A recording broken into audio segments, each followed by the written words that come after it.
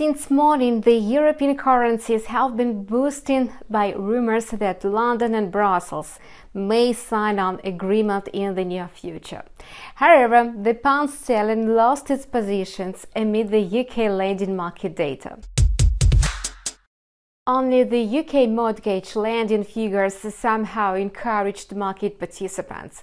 Thus, the indicator advanced by £1.2 billion, whereas economists had expected a drop of £2 billion.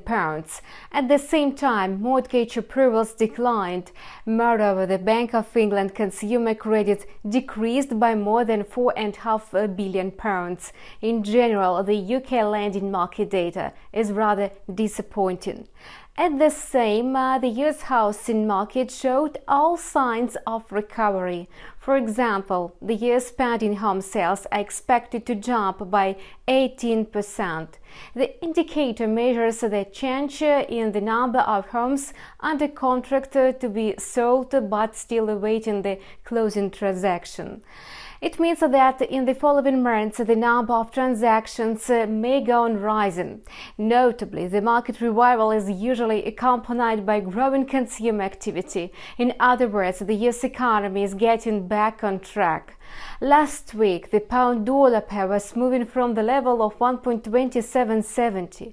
Buyers failed to keep the quote. The pair resumed falling, broke the level of 1.2350 and hit a one-week low. The price once again consolidated near 1.2350. It means that traders are holding short positions. This may lead the pair to the level of 1.2150. If the price remains below 1.23, it may start moving towards 1.22 and 2150.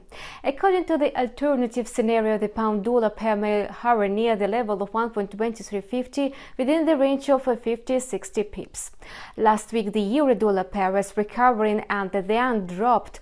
Traders are focused on the level of 1.1180 as the past movement near this level may determine its future trend. The price may go on falling to the range of 1.0775, 0.885 and 1.10. According to the second scenario, the pair may start trading within the range of 1.1180, 1300 and 1500. However, everything depends on the pair's dynamic near 1.1180. Let's take a look at the current trading chart. We can see a rebound that may lead to the upward correction to the level of 1.13.